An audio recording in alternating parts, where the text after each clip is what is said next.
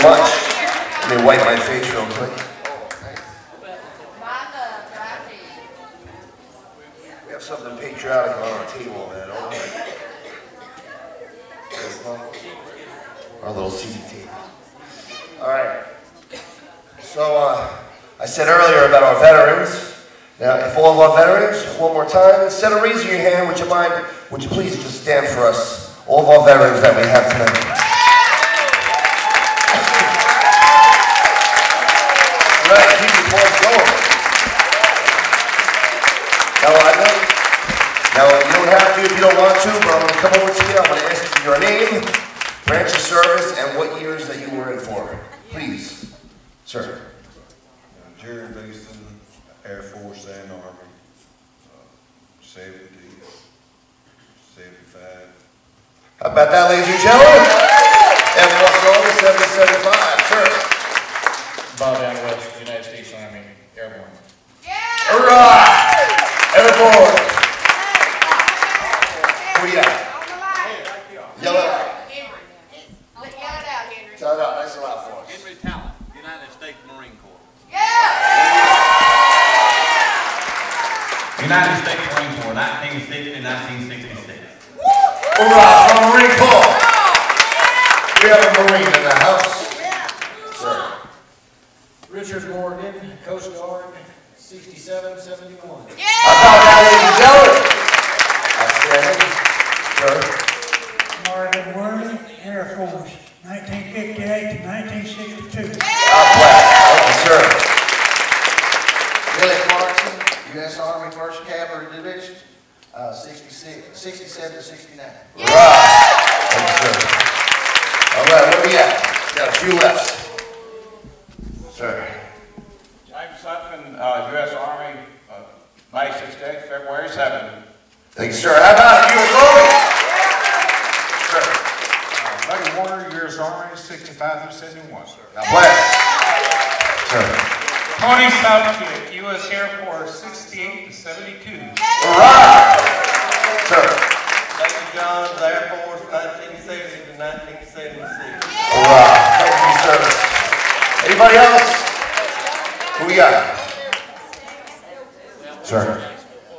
Dale Gray, Army, 1964 to 1989. Wow! You did the real deal. You did the life. Who else? Something tells me that you're still in the service. Not anymore? What's up, man? Trent Branca, U.S. Marine Corps, 87 to 95. Hurrah! 75, Marine Corps. Sir. David Daniels, 64 to 68, Air Force. Hurrah!